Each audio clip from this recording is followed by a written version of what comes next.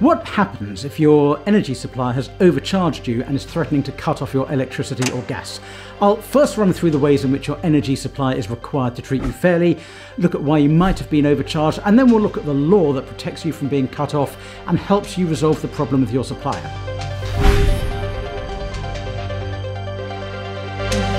Just before I start, if you're new to this channel, please do subscribe and click the notification bell to be alerted about new Legal Explainer videos I record.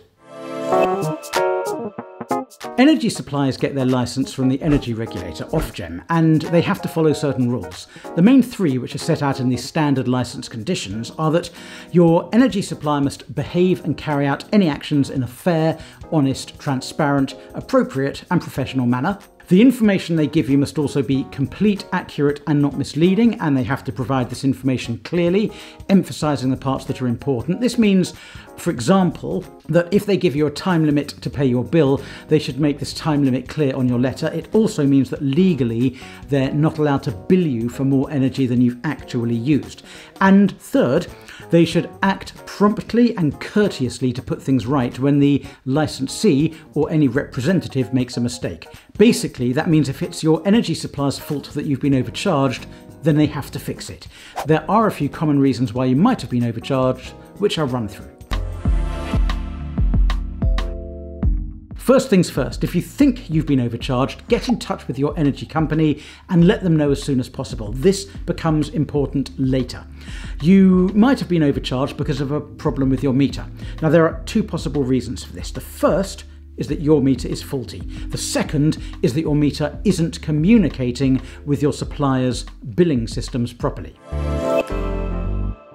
The specific obligations on the energy company to investigate a faulty meter are set out in the Electricity and Gas Standards of Performance Suppliers Regulations 2015. Under Regulation 4, if you tell your supplier that you don't think your meter is working properly, they have to complete an initial assessment of whether your meter is working and then take appropriate action, which means finding the cause of the problem and fixing the meter or replacing it.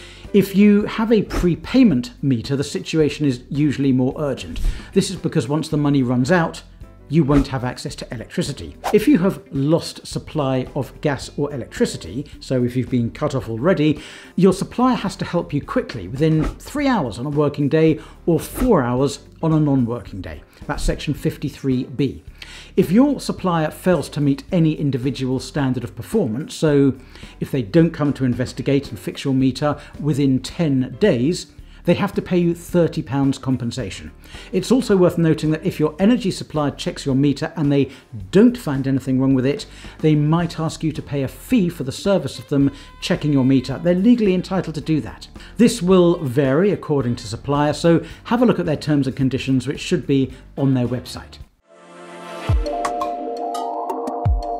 If your supplier tests your meter and tells you it isn't faulty, but you still think you're being overcharged, you can make a formal complaint to them and tell them how you want them to fix your problem. Most commonly, you'll want a reduced bill or a refund. Your supplier will have a complaints procedure that requires them to solve your problem within 8 weeks.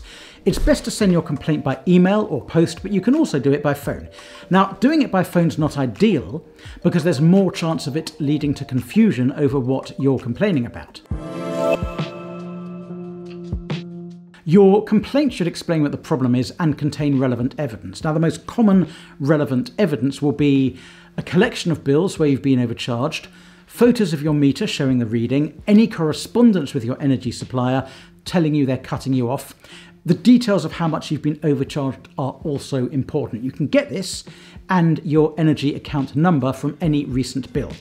Now, you should keep a record of when you make the complaint. You should keep a record of the name of the person who you spoke to, if it was on the phone, about your complaint, details of the problem you reported, which here would be overcharging, and you should get a decision letter, or what's sometimes called a deadlock letter, within 8 weeks, telling you how your supplier is dealing with your complaint.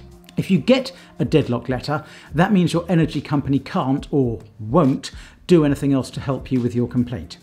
If you're not happy with the decision or you get a deadlock letter, the next step is to complain to the Energy Ombudsman. The Energy Ombudsman is an independent adjudicator, totally separate from your energy company. The Ombudsman's contact details will be included in the deadlock letter you receive, and I've put a link in the notes below. Again, you need to provide relevant evidence, which you should have been collecting during the process. This should start from the date when you first noticed the issue, any copies of emails or phone calls complaining to your energy supplier, and any other evidence, for instance, how much you've been overcharged, and what your supplier has tried to do about it, like testing your meter. Sometimes when your complaint's processed and your supplier is notified by the Ombudsman, they might just offer you a new resolution or solution. If you accept it, great, the problem's solved. If you carry on with the complaint and the Ombudsman decides that your supplier has made a mistake or is treating you unfairly, then they will tell your supplier to take the appropriate actions to rectify the situation. These actions could include giving you credit back, sending you an apology, or making sure the supplier improves its services so the issue doesn't happen again. You've got a number of rights to prevent your energy being disconnected. Having your energy cut off is actually quite rare. It's a last resort, and it shouldn't happen while you're in dispute with your supplier about overcharging. Even if your bill's correct and you can't pay it, it's more likely you'll be offered a solution like fitting a prepayment meter in your home so you can't build up debt you can't manage. A back bill is a bill sent by your energy supplier when you haven't been correctly charged for your energy use and you're having to pay for the extra energy you've used but not paid for. If you send updated readings to your supplier after receiving an estimated bill and the readings are higher than your energy supplier had estimated, your back bill will be higher than your original estimated bill. It's also possible your direct debit might have been accidentally cancelled, so when your energy company notices the mistake and resolves it, your bill might be much higher. You might have been charged for the wrong meter. You might not have received a bill for a long time because of a problem with your supplier's systems. On my LBC show, I hear about that happening quite a lot. In any case, you probably won't know what's going on until you receive a much bigger bill than usual. The rules on back billing are covered by the standard licensing conditions in condition 21BA. The main rule is that you can't be charged for gas or electricity used more than 12 months ago if you've been incorrectly billed by the supplier. That means, for example, that if you get a bill in May 2021 for energy you used before April 2020, you normally don't have to pay it. So when you get a bill that you think isn't right, check what period of time it covers. It will be shown on the bill. If the bill is for more than 12 months energy use, you should contact your supplier and explain that you're protected by the back billing rules, and so you won't pay for the energy used over 12 months ago, although you will have to pay for the energy used within the last 12 months. Now, if you haven't been sent an accurate bill for over a year, it's also worth investigating why this might have happened. Now, this is important. The 12-month back billing limit doesn't apply if you've done something to prevent your supplier from charging you correctly.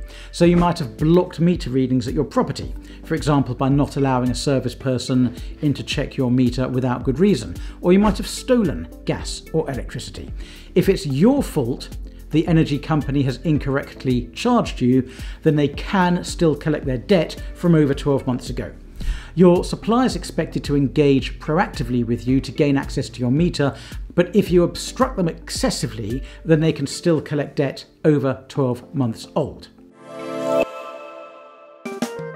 In 2020, the government brought in measures to stop vulnerable people having their energy cut off during lockdown. If you're on a prepayment plan, you can speak to your supplier about options to keep you supplied. If you're one of the 4 million people to benefit from this initiative, you probably know about it already. You might have had extra credit added to your account, you might have had another person go to top up your card, you might have been sent a new topped up card. Disconnection of credit meters has been completely suspended, so there's no chance you'll be cut off during the pandemic unless the government changes its policy. If you can't afford to pay for the energy you've used, so if the bill is higher than normal for some legitimate reason, talk to your supplier.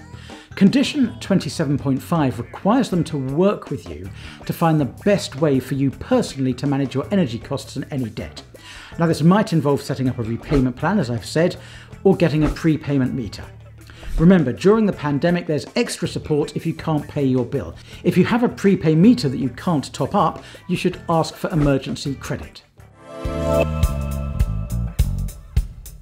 Energy companies mustn't disconnect your house's electricity unless they've taken all reasonable steps to get you to pay your bill. It's also worth noting that suppliers aren't allowed to disconnect you between the 1st of October and the 31st of March of any year if you're a pensioner, if you're living alone, or if you have children under 18. That's to stop people being cut off during the winter months. As part of the safety net scheme by Energy UK, the 6 main energy suppliers in the UK have also agreed that you can't be disconnected at any time of year for reasons of age, health, disability, or severe financial insecurity. Now, if you cannot come to an agreement to settle your debt, your supplier, can apply to court for a warrant to enter your house and force you to have a prepayment meter or even cut off your supply.